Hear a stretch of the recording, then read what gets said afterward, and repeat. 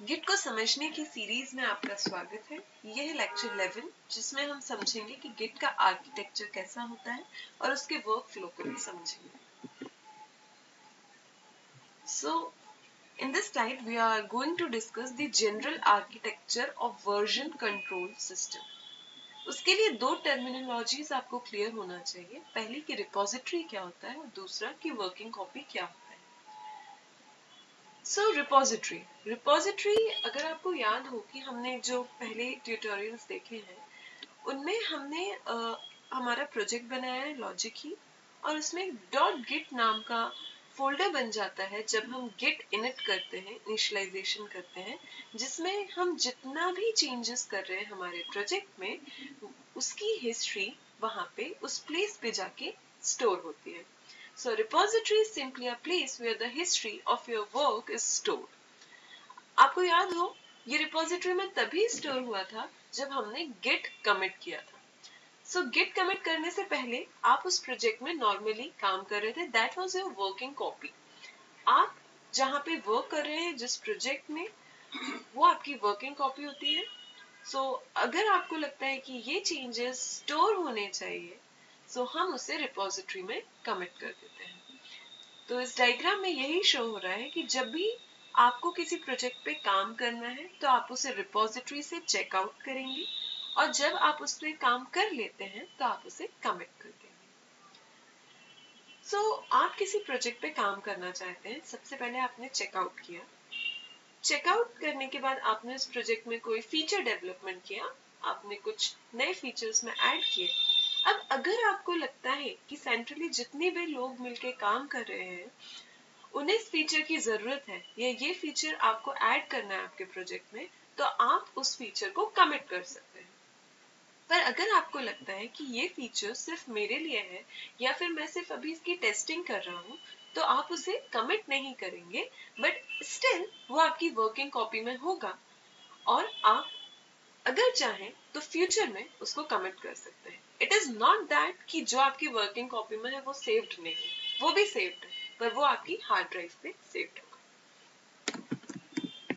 अभी तक जो हमने समझा वो जनरल आर्किटेक्चर था, बट अगर हम गिट आर्किटेक्चर देखें तो इसमें एक और स्टेज ऐड हो जाती है विच इज स्टेजिंग इंडेक्स। तो अगर आपको याद हो जब हमने गिट में हमारे फाइल को कमिट किया था तो हमने डायरेक्टली उसे कमिट नहीं किया था, फर्स्टली हमने उसे ऐड किया था। जब ऐड किया तो वो स्टेजिंग इंडेक्स में गई और उसके बाद हमने गिट कमिट किया तो वो रिपोजिटरी में चली गई। Why there is one more stage, staging index?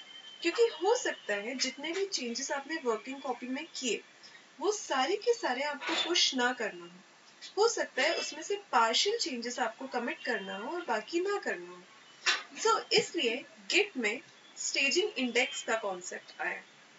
मान लीजिए आपने कुछ फाइल्स पे काम किया, सपोज 15 फाइल्स हैं, पर आपने वो सारे चेंजेस पुश ना करके सिर्फ 5 फाइल्स के चेंजेस आपने पुश किए, कमिट किए और बाकी आपने वर्किंग कॉपी में ही रहने दिए।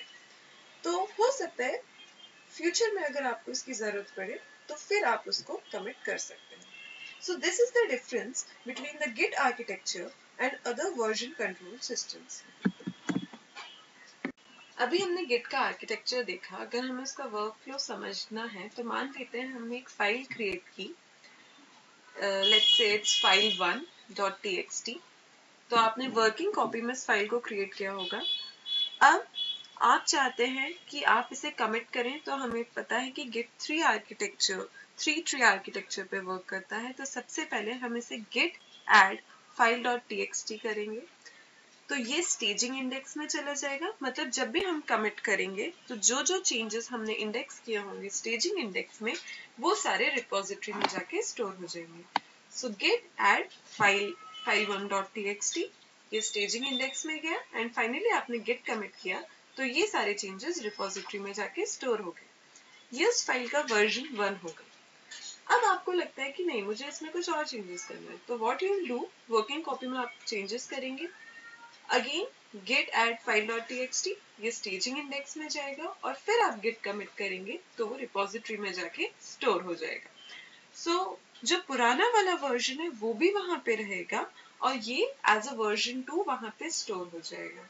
आप फर्दर चेंजेस करते हैं तो वर्जन 3 की तरफ स्टोर हो जाएंगे। तो इस तरीके से गिट का वर्कफ्लो होता है। इसी तरीके के और वीडियोस के लिए, ब्लॉग्स के लिए आप विजिट कर सकते हैं www.logikheat.com। Thank you so much for watching this video.